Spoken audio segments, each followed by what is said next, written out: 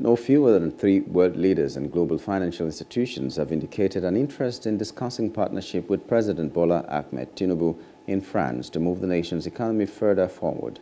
President Tinubu arrived in Paris, the capital of France, on Tuesday to participate in the new Global Financial Pact Summit at Palais Brongniart from June 22 to 23, 2023. Special Advisor on Special Duties, Communication and Strategy, Mr. Alake, said the President would be pushing for foreign direct investments in the scheduled meetings.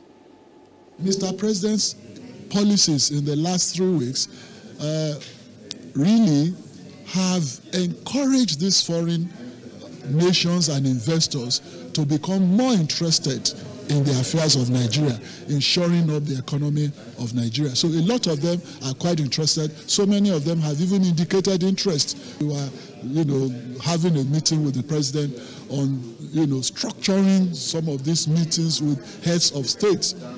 At the last count, about 3-4 different heads of states of developed countries have indicated willingness to meet with him, have a chat with him, and explore areas of cooperation on the economy, on agriculture, on other areas that are salient to the development of Nigeria's economy. When we were boarding the aircraft for Paris, the essence is to network as much as is feasible, as much as is practicable.